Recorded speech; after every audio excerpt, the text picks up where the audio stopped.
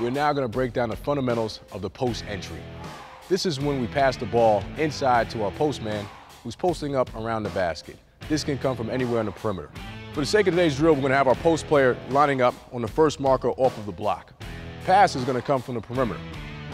The defender is going to be playing hard on the high side, and we're going to look to make all of our entry passes to the baseline hand away from the defense. We're going to teach 3 different passes. The first is the air pass. Offensive player is going to catch on a 1-2, automatic air pass to the baseline hand. The next pass is going to be a direct pass off the bounce. Offensive player again catches on the 1-2, throws the ball, pivots, bounces, throws to the outside hand away from the defense. The last pass is going to be a fake and make pass. This is when the defense is very aggressive in the offensive player.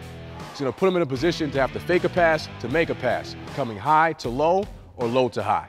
Let's execute. 1-2, fake, and make.